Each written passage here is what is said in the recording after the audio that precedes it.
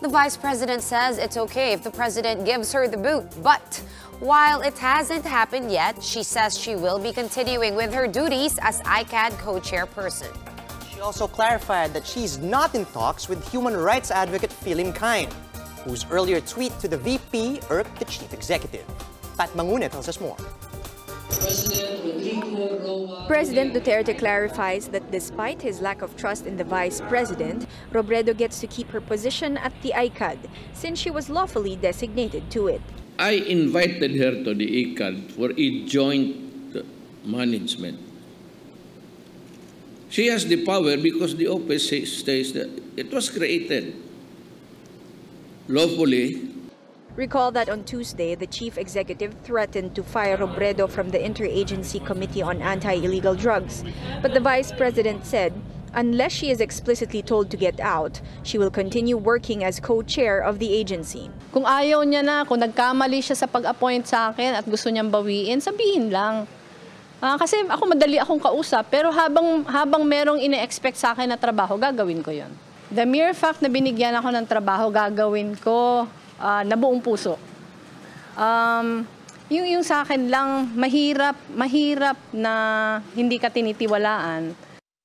Duterte cited Robredo's missteps, especially in her first few days at the agency.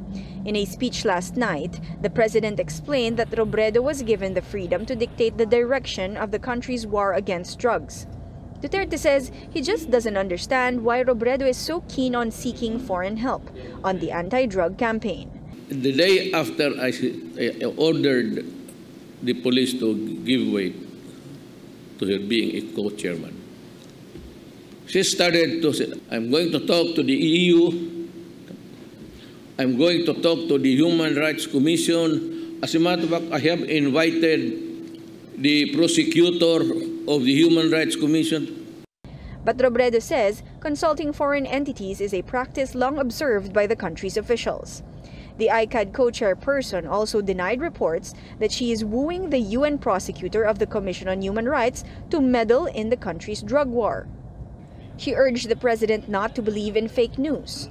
President Duterte seems to have mistaken Leni, a human rights advocate, for an international criminal court prosecutor. Kine, former Human Rights Watch Asia head, tweeted Robredo on November 11, recommending the arrest of Duterte and his supporters for allegedly instigating mass murder.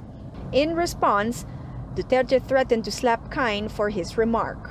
I think the human rights guy said, I'm packed and I'm ready to go there to arrest Duterte. It's an insult, actually. Robredo already clarified that Kine's offer for help was unsolicited. She added she's not in talks with a human rights advocate. For News 5, Patricia Mangune, we are One News.